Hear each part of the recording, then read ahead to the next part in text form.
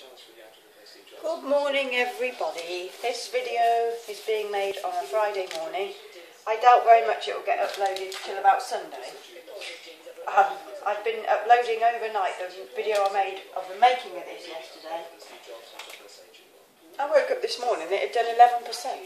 It's a 2 gig video because it's in HD. But if I upload direct from my phone, I don't think I can change the quality setting, which is stupid, but never mind. So I'm just going to unmould and we'll do the cut.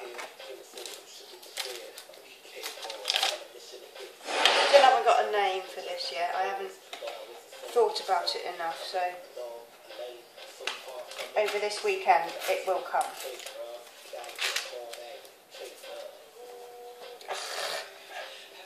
In fact, the title of this video might even give the name. By the time it uploads and by the time I've got round to doing it, I'll probably know. So. It's Friday! I like Friday.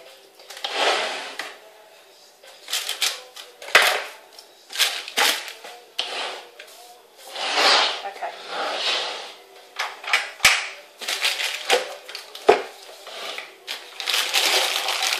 Snazzy mould, eh? Oh yeah! Oh yeah! Exactly what we want, isn't it? Right, I'm going to put my soaps back into that when I cut them into blocks.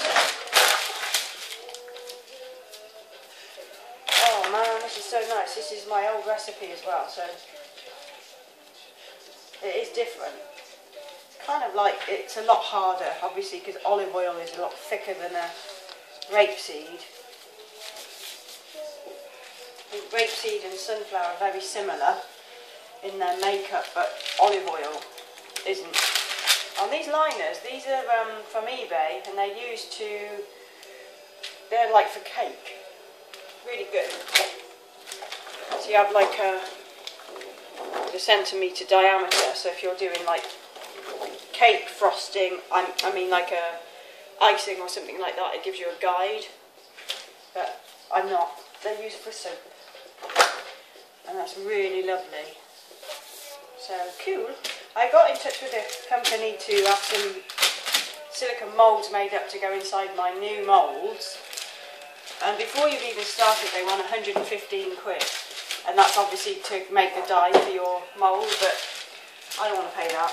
They were like, I got 3 for £24, I think, something like that.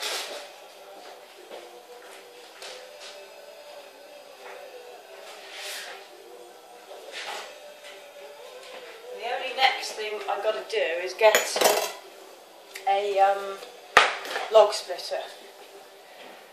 I am kind of desperate to get one of those.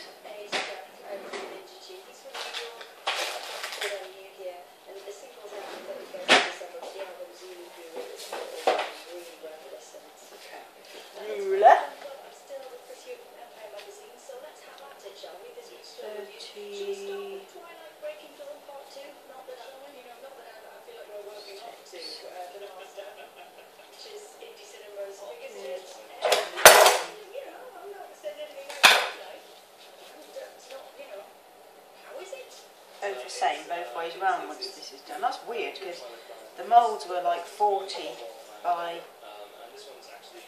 36 or something like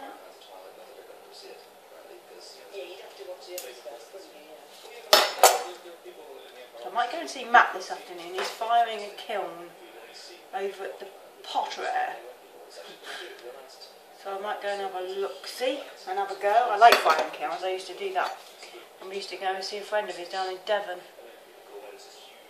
That was great fun. Right then. So these are quite wide bars.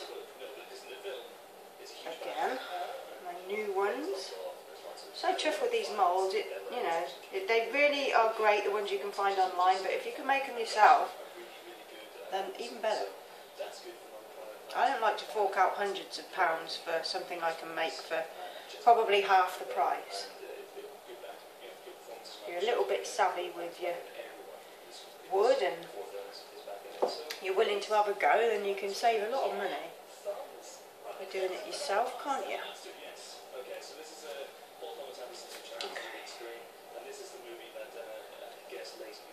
I've got the clean up to do from yesterday, yeah. Well, the last soap I made, I've got another one to cut after this, so I'll do 2 videos, otherwise it'll be too long. I made magic porridge pot, so I went to film it, but the camera went dead, the battery died, so I can film the cut.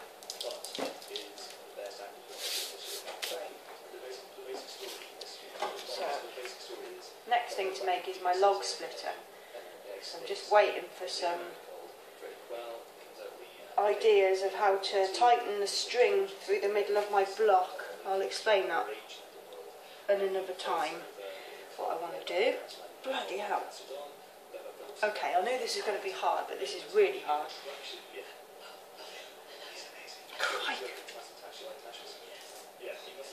I have left it rather a long time. It's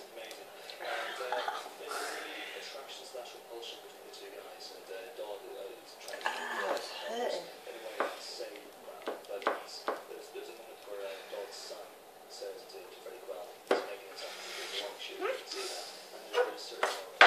Oh yes. There you go, look. Looks like something off the Mr. Men, the colours. I don't know where my head is there, but it does to me. Okay. Just trying to get this a bit thicker edge. Let's have a sip of coffee.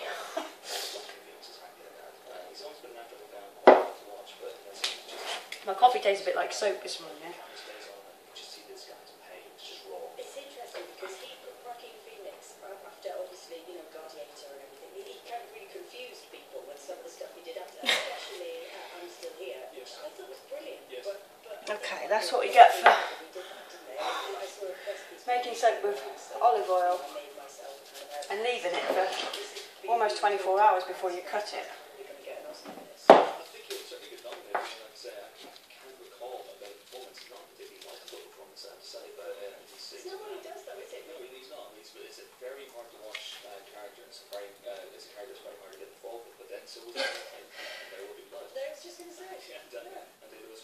Jesus.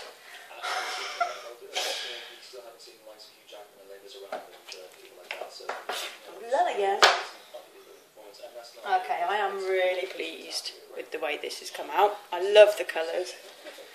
So yeah, that'd be a success.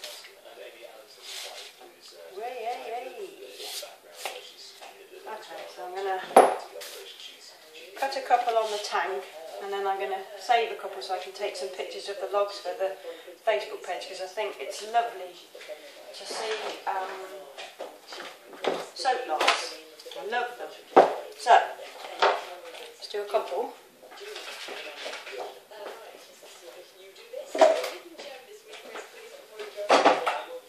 And then I'll stop the video, take my pics, and then do another video for the next one. So let's do an end piece.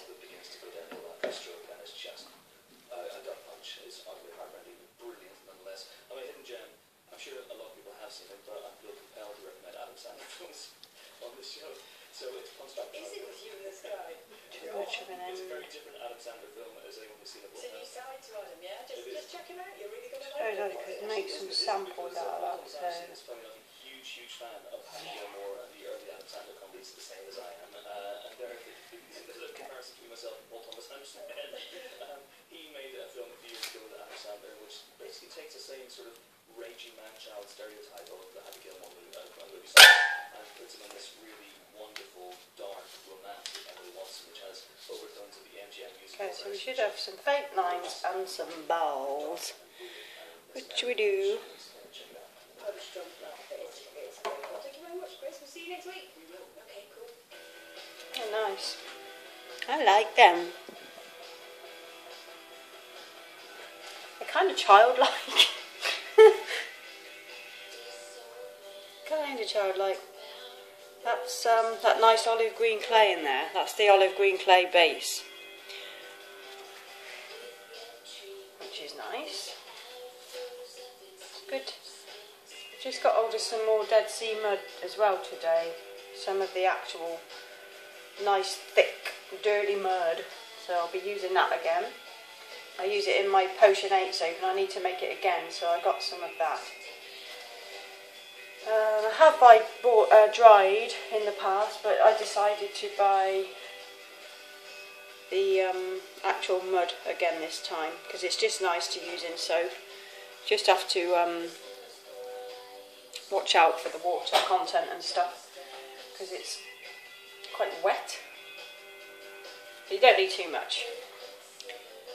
Isn't that lovely? That's one ring ball in there. So it smells good too. It's similar to what Spoonley Woods used to be like, but not exactly the same. Look at that.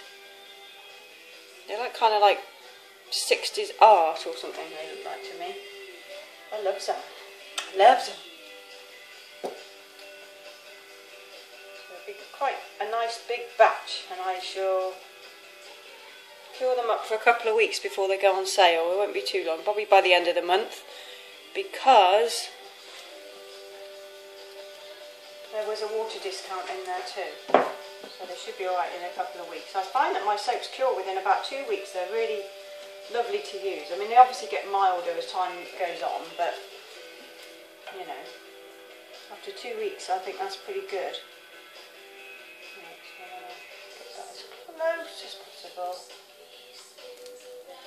So we've got enough for some sample sizes.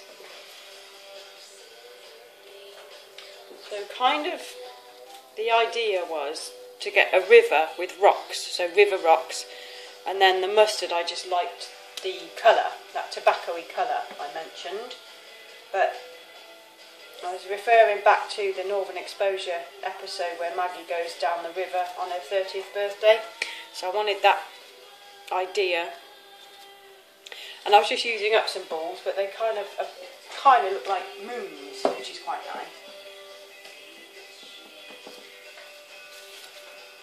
It's lovely when it all comes together. I do the 2 ends and then I can take pictures of the 2 nice bits. So I'll just do this one and then I'll stop the vid.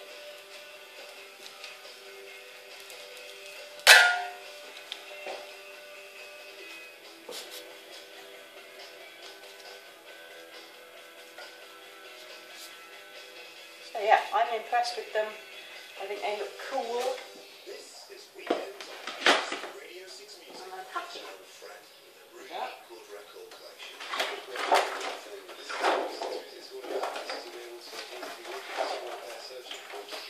Just line that while I plonk them in there. I love the crooked lines, so you get some drastic sort of effects rather than just the pencil thin lines. So I've been doing a lot of that, and when I did it on a video I noticed a lot of other people started doing it as well, but it is really effective. So it's there now. So if you're going to do videos on YouTube and you don't want people to take your ideas, well, don't do videos on YouTube. Don't do them, otherwise they will, because it's what it's there for. You know, I don't mind people doing that, but I don't want them to copy my range or anything, or my colour scheme, but the idea and the technique is there, so, you know, each to their own, but, yeah, I don't mind sharing those little tips and tricks. You just don't expect somebody to sort of do the exact same colour scheme, or, you know, name their soaps the same. I love them, I think these are wicked. Best soap for a while. Get more arty. It's nice to do arty soaps, don't you think? So what you could do is you could put 2 layers of soap balls inside and then pour on, and then you'll get lots and lots of circles. So let's try that one day. And remember, you might have to discount your soap batter a bit, because there'll be a lot otherwise. These balls here, these dark ones, are bonfire toffee. You won't really be able to smell these balls though. That don't sound good, does it?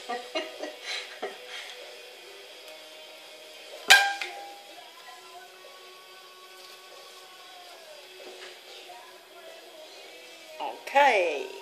Alright. Okay, so I'm going to stop the video and then I'm going to take some pictures and leave that there. Then I'll do another video of the next one to cut, which is Magic Porridge Pot.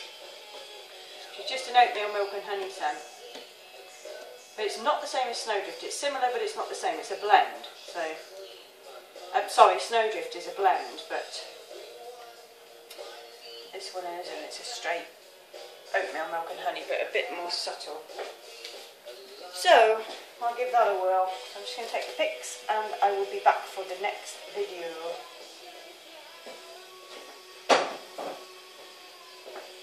Okay, see ya!